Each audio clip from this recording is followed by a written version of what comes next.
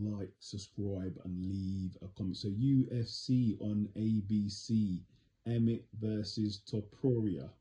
It's going to be a good fight. It's happening on June 24th in Jacksonville, Florida, at the VY Star Veterans Memorial Arena in the main event of the evening.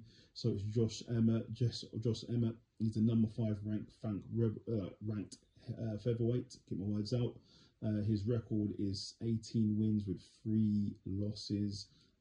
His recent fights, he was on a bit of a win streak, but he did lose in his last fight to Yair Rodriguez for the interim featherweight championship at UFC 284.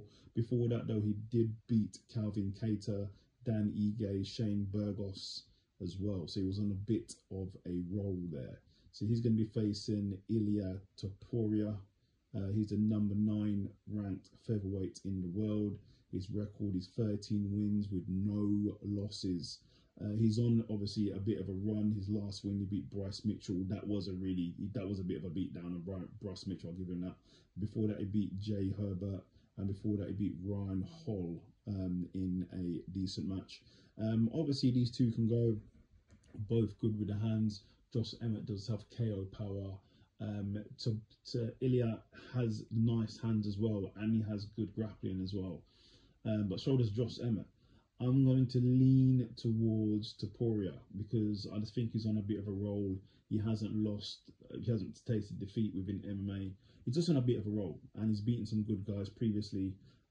If it's going to go to the ground, obviously he's beat Bryce Mitchell, who is a ground specialist, and he dominated that fight. I know Josh has got wrestling as well, but he's also got knockout power. I just feel that Topuria is on a bit of a roll, has his confidence a bit more about him. I just feel he's going to get the victory because Josh Emmett is coming off a loss to a stoppage to Yair Rodriguez to go now to fight this guy who's on a bit of a roll. I just think if sometimes it's not all about mental, not all about physical, sorry, it's also sometimes about mental.